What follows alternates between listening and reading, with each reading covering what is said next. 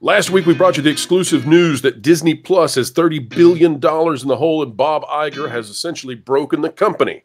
No, that's not being largely reported across the media, but we brought the receipts. And today, well, we're going even farther. Today, we're going to show you that Disney Plus has truly failed. That's right, failed. And we'll tell you what Disney plans to do about it.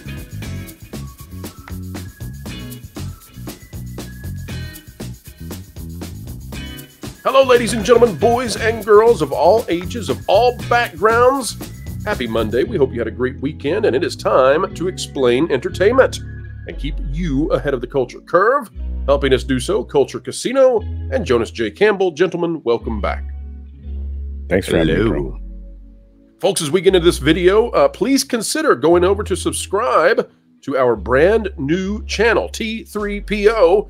It is the location for podcasts and long format discussions, the kind of conversations you've come to expect here, but even more for you over there. Link in the description down below. And here is the news. Gentlemen, Disney Plus has utterly failed. We're going to show folks how and why. This comes to us from Mac over on Twitter. Folks, we'll have the link to this down in the description as well. But take a look at this. And guys, I'm going to get your take on it because you may agree, you may disagree with me significantly. One of the things that I have never liked is that when we talk about who is in what place in streaming, we seldom list YouTube as being above Netflix. Usually what you'll hear folks say is Netflix is number one, Disney Plus is number two. Now that's wrong. It's wrong in multiple ways. But one of the ways that I think it's most wrong is I always think that it's appropriate to talk about YouTube as in terms of streaming because I don't know why you wouldn't. And this chart obviously does this. YouTube at 9.3% of all TV watching done, period. And that's not including, by the way, those little phones, those little gizmos and gadgets in your pocket. Netflix coming in at 7.8%. Streaming that doesn't fit in any of these other categories, that goes into the 5.6%. Then you've got Hulu. Then you've got Amazon. And then way down there, you've got Disney Plus. Disney Plus, gentlemen, is barely beating Tubi. And in fact, Disney Plus is far closer to being Paramount Plus than it is to ever looking like Netflix. And that is why Bob Iger has taken the extraordinary step that we exclusively revealed on this channel, by the way, that Disney Plus was going to be duct taped to Hulu, and that ultimately Hulu would be killed because they need to merge the two together and then call that Disney Plus to try to create the sorts of numbers that would get them closer to the behemoth that is Netflix. Gentlemen, is there anything in my analysis so far that is incorrect? No, no. And in fact, it's indicative of everything that Disney has done. I'm sure we can all recall what was done with, let's just go backwards. Star Wars, Marvel, Pixar, Lucasfilm. I said that already. But of course, the worst one being the Muppets. You really can't say Lucasfilm and Star Wars enough, though, when you hammer them on this. Yes. Well, I mean, did you mention Pixar? Yes. The utterly destroyed Pixar. Yeah. Yeah. Oh, one last thing. There's no ESPN Plus or anything in there. Oh yeah. Yeah. They don't even register. They're gonna pretend like that never happened. The same way they're gonna try to pretend that Hulu never happened. They're gonna try to pretend that ESPN Plus never happened. They're pretending that 25 million people don't happen. So 25 million people who get that thing as an addition on the streaming bundle because they're like, oh well, if you agree to this one for 2 pennies more, can we please add you to the numbers for ESPN Plus? Right, and that's why this chart is so important. It's because this is real. So what happens is they use these subscriber numbers, right? And so when you use the subscriber numbers as the metric for how well your streaming service is doing, then you can give your streaming service away for 99 cents or $1.99, or you can tack it on to some already pre-existing cable company and then say, oh, well, that's, we've gained 7 million subs in the last quarter. This is the actual viewership. These are the ratings for these platforms. Disney Plus is nowhere close to being number one, but Culture, specifically, why do you think that we don't hear YouTube included in this conversation normally when it appears to me that it should absolutely be, and it's the biggest platform in streaming? Probably for the same reason that they lumped all these other services into other streaming. There's too much to YouTube. YouTube is essentially the aggregator of all media. You're going to find live television on YouTube. You're going to find live sports on YouTube. You're going to find streaming shows. I mean, you have to remember, where did Cobra Kai come from? They came from YouTube. So you have that. They basically could do everything, and it's also where all these other competing linear services put their clips and other pieces of media. Who has a presence on YouTube? Well, NBC does. CBS does. All of these entities have a presence on YouTube as well. Why? Because that's where most people are. It's so big they can't even stay off of it. No, I mean, and I still think these numbers are even lower when it comes to just how much influence YouTube has, because at 9.3% on this pie chart, right, I would say that's still underneath what people the utilization of YouTube is. I would say that it's even higher. But why don't we see it? TV, right? Yeah, so you're exactly right. Yeah, it's because they do too much. They're uncategorizable. I don't even know if that's a word. Yeah. They're too big. Jonas, we talked about this more than a year ago on the channel. We talked about Project Hulk, and we came out and we said Disney has a plan to destroy Hulu. And I remember that we came on the scene with this first because I remember as we were making that video, I thought, this is going to get us in a lot of trouble because people are going to think we've gone nuts, that a company is going to spend in some, let's say they'll spend somewhere approximately $20 billion in all for Hulu. That they're gonna spend that much to destroy it. I thought, boy, we're really in hot water. And here we are, and the plan seems to be to integrate Hulu into Disney Plus and keep Disney Plus, but the Hulu name eventually will fade. So, Jonas, what do you think about this strategy? And do you think Disney can actually declare victory? Do they just have Scrooge McDuck money where they can buy up Hulu and say, "Wah-ha-ha, we bought the fourth largest streamer, so now we're the fourth or fifth"? Well, yeah, and it's the third largest streamer, isn't it? If we're counting YouTube, then Hulu is third. I don't even want to mention what I think other streaming probably. Well, I know what's in other streamers. It's Twitch, it's Crackle. Those are what's in other streaming. But well, that's actually a better guess. Well, a cleaner guess than I was thinking for those other streamers. With Hulu, you have something that you don't have on Disney Plus, which is general entertainment, which is something that Disney has generally stunk at, and which is why they bought Fox. They have done this in other sectors where Disney Plus and Hulu, that content is merged together internationally. They call it Star, and they just rename the tile, so that they don't have to claim that Hulu is actually in that market, because they were trying to pull some shenanigans with the other owners of Hulu. And it turns out that those other owners of Hulu caused Disney to behave themselves better than they would if they were running it on their own. When Disney runs these things on their own, they're subject to synergy, and Hulu is about to get synergized. And that is the death knell for things that Disney buys.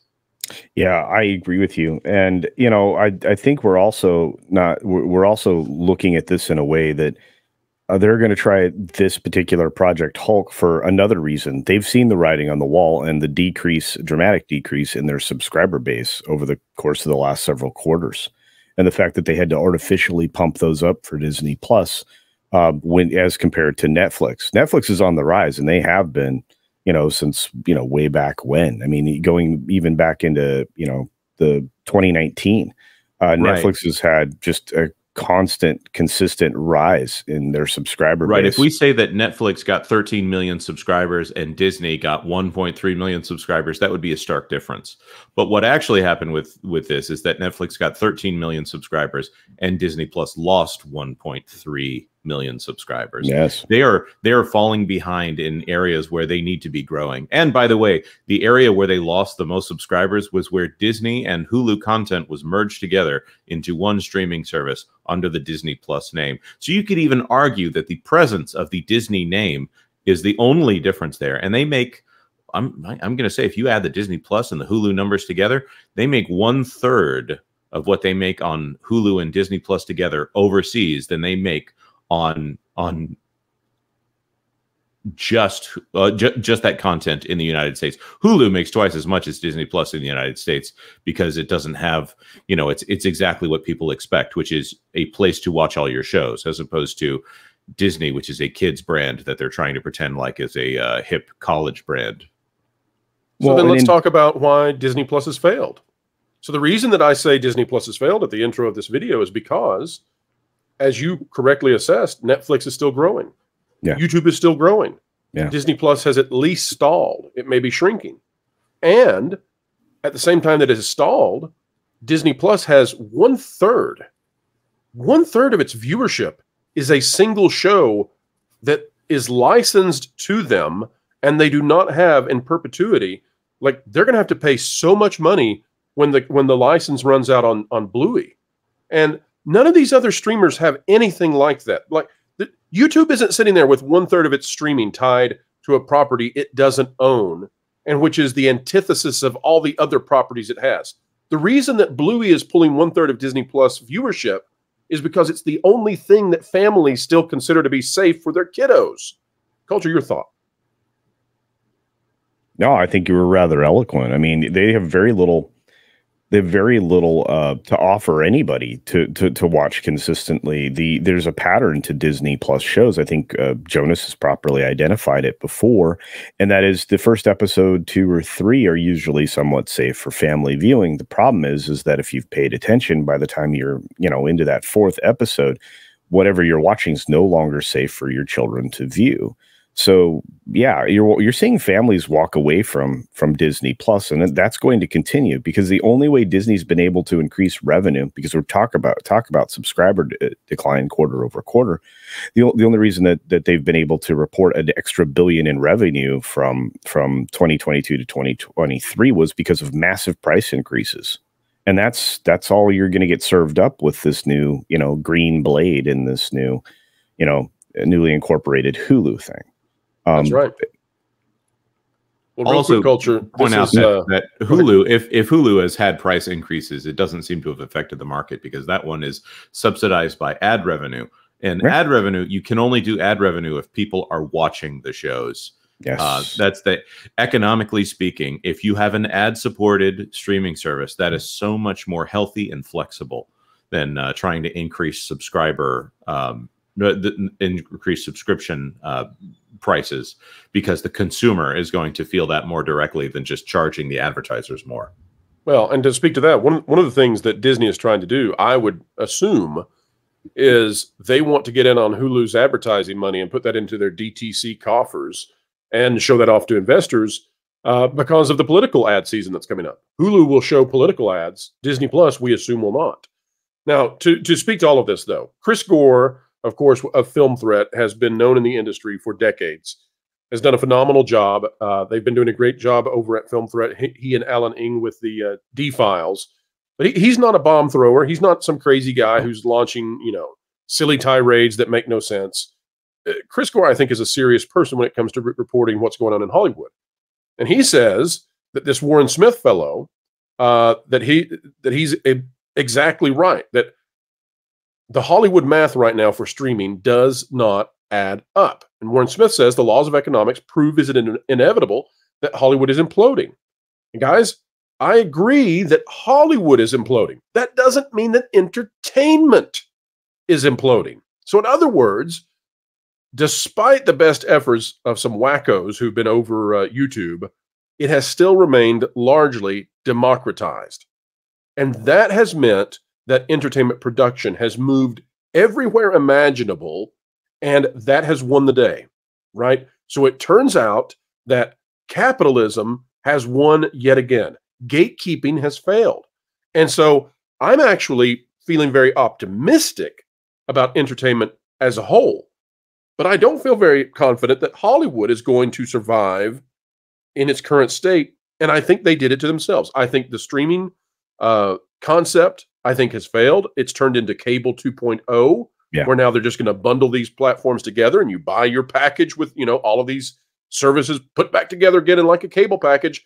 And all that's really happened is, and Jonas, you've talked about this before, Disney is now a cable provider. And that's not a good place for Disney to be, because who in the world gets fuzzy feelings about cable providers? No one longs for the days of tuning into that old Comcast show. No one longs for the days of Brightline, or I don't know any. They keep changing the names of these companies. They'll ruin them and then try to change into another name to try to market them again, even though it's essentially the same thing over and over again. This is the company that wants to get you over a barrel and charge you as much as possible over and over and over again. Disney, what is arguably the strongest media brand in the entire country, is now becoming an IP holding company for whatever they can throw your way. And there's probably a longer conversation to be had about that. They've turned it into Netflix, which Netflix means nothing from an entertainment standpoint, other than we pay a lot of money for shows. There's some good ones in there. There's some bad ones in there, but there is no specific qualitative point to be made by saying this is a Netflix show. Culture, it doesn't Disney resonate. Plus, if Disney had put their content on Netflix and worked out an exclusive deal with Netflix, they would be enjoying tremendous income with no expense on the largest platform. Bob Iger's strategy instead has put them in a distant 4th or 5th place, where now they're spending billions of dollars to try to get, depending on how you measure it, 2nd or 3rd.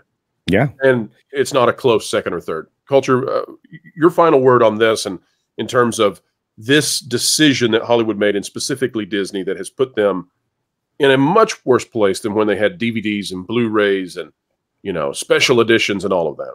Well, I mean, again, and this is a conversation I've been having with, well, all of you and Tom and many others across our sphere here, where all of these studios basically destroyed their business models. They lost access to 5 or 6 other streams of income because they decided to launch their own streaming services. Do you know who didn't do that and enjoys, you know, wonderful deals? Sony and a few others. They didn't start up a streaming service per se. They had one. It wasn't any good, but they weren't really in the business for that. That was an experiment for them. Whereas Disney, and Bob Iger specifically, was involved in establishing 2 different streaming services, you know, to try to outmaneuver the competition. Of course, he had to walk away. Yeah. And at the same time, you have essentially the industry recognizing that they can't survive on their own, which is why, as you mentioned, we're getting cable 2.0. Nobody wants that. You've decimated the opportunity to capitalize on your catalogs. Which, I mean, look at Warner Brothers, look at Disney, look at you know, Comcast, right? They have massive catalogs of material, from television shows to films. Why aren't you capitalizing on that with yes, you have a behemoth in the room that you allowed to arise over the course of 2 decades in Netflix. When Netflix began to change their business model, that's when you may have wanted to look at, hey, maybe we should be looking at what they're doing. But no, you got Disney's 20 years behind. Everybody is. The only people that are in the game, as we pointed out at the beginning of this video with that amazing chart, is YouTube. And that's it. There's no reason, and Warren Smith's 100% right here, there's no reason for you to have to now develop even more shows on top of your existing catalog in order to just try to get noticed. And there's no quality to anything that any of these streaming services are delivering. Now, Netflix buys everything because they can afford to have some shows stink, as Jonas described, and just capitalize on the ones that are winners. And then they can pivot away, which is something that Disney cannot do, because they only own 4 or 5 IPs right now, and they have to keep marketing those 4 or 5 IPs. They've integrated them into the parks. They are incapable of pivoting unless they add in all of this Hulu stuff that doesn't mean anything, and Fox stuff that doesn't mean anything to the Disney brand. And they're in an intractable position, correct? Well, so here's a question for you guys. I didn't mean to go into another thing, but it has to be asked. There's going to be a point when the Bluey license ends, and you know, it seems absurdist to me that we talk about a cartoon dog with this kind of, you know, importance, but it does. Well, it's going to end. When it ends, if Disney's willing to spend $30 billion to get Hulu, if Bluey is 1/3 of all their Disney Plus streaming, how much is Disney going to have to pay to keep Bluey? As much as it takes. And folks, that is why Disney Plus is a failure. Now, Hulu might not be a failure, and it might lift the Disney Plus ship above water, but Disney Plus, as in its original incarnation, it's time to call it the failure that it is. This is a failed concept, and Bob Iger crushed the company with that failure. Gentlemen, wow. I think it's a good place to stop. Agreed. Although I do have a lot more to say. If you've got just 3 more hours, I can go through this line by line and point out all of the problems here and all of the decisions that were made in trying to sink the entire future of the Disney company on a streaming service, but refusing to price it correctly, refusing to admit that maybe spending big movie-sized budgets on a streaming service that was $4 to $5 a month. There's more coming from that Park Place is all I need to say for now. But this lays everything bare, and we have got so much to talk about. I'm going to do I'm going to do a live stream specifically about this chart because this is too important to let this slide by. That Tubi 1.7 versus Disney's 1.9. You're right. Okay, Jonas. I have 2 minutes on Tubi. I forgot. We got to talk about it. 2 minutes. Go on Tubi. Oh, okay? Fine. You got to. We can't not talk about it. Okay, how about the fact that Disney bought Tubi, if for those of you who are not aware, is Fox Corporation. Not Fox Corporation that has been bought by Disney. This is Fox on its own. News Corp, if you want to call it that. That is the company that used to own about $40 billion of assets that Disney bought for $70 billion. All of that content was critical for Disney to build a streaming service. That was the entire reason for them to buy Fox. This is stated reason. Anyone disagree with me there? You're exactly right. Okay, so Tubi is a free ad-supported streaming service. FAST is the industry term. They don't own any of that $70 billion of content anymore. They license it from other people. But I haven't looked at Tubi's numbers. I would say that Tubi is probably pretty close to profitable right now because they're getting ads on every single thing they show on that streaming service. You know who bought all of that content for $70 billion? Disney Plus. What is Disney Plus doing compared to Tubi? Losing money every single quarter. So that $70 billion is being put directly towards Disney Plus and Hulu, a little bit in Hulu there. And they're almost beating Disney Plus without any of that content. What does this say about Bob Iger and his business sense to almost be beaten by the guy who sold you all of this content and just said, you know what, we're going to casually step in here. And your Mandalorians and your Willows with an LGBT romance and your Ahsokas and your giant Marvel shows that no one watches. That was what we needed to do to build the streaming service, as opposed to Tubi showing up and said, well, all this shit stuff that we can get for cheap that apparently people watch, well, you can show up for free and watch it here, and maybe we'll make a profit pretty soon. But also, it's not going to break the entire company if it doesn't work. And it's very easy to argue that Disney has essentially broken the entire company trying to get into streaming.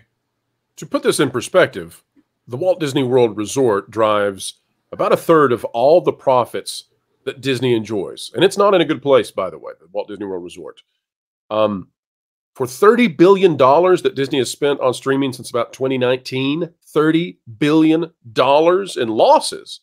Just in losses, not on the full expense. If we took just the streaming losses since 2019, well, Disney could have built another Disney World. So how's that going for you? All right, folks, we got to wrap it.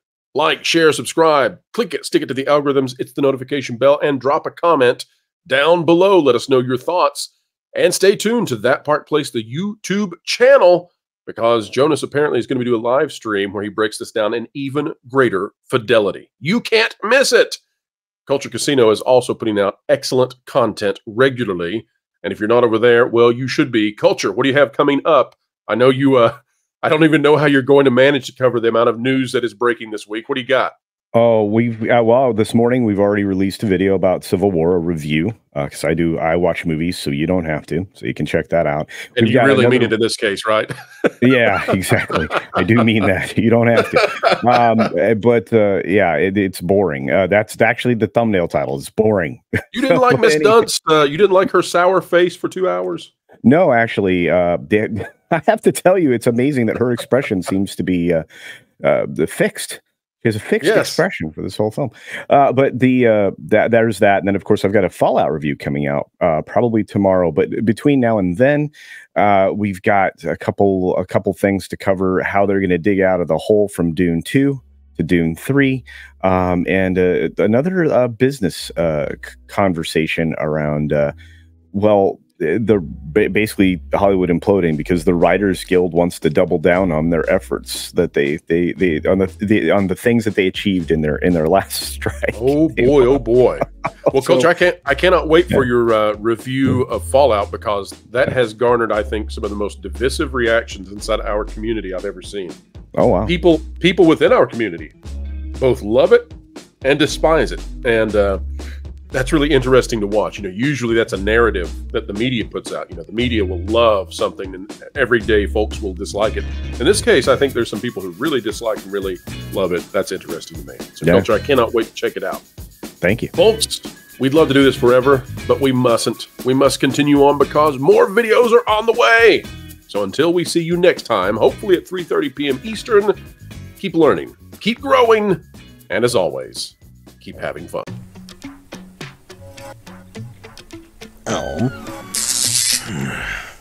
What are you doing? Well, you see, I wanted to get some inside scoops on Disney and their different corporations, if you know what I mean.